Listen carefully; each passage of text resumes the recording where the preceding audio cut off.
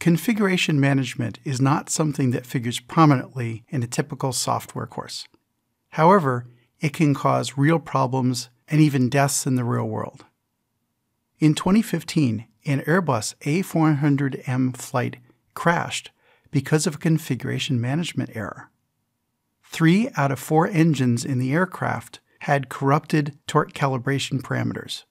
By design, for some reason, the pilots only get warnings when they're 120 meters off the ground. Then the engines throttle back or shut down.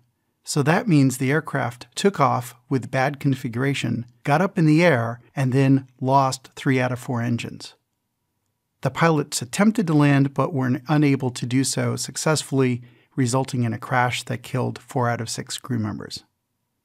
Afterwards, someone associated with this said they never imagined they'd lose 3 out of 4 engines, but a bad configuration can be a common cause failure that causes multiple redundant systems to all fail together.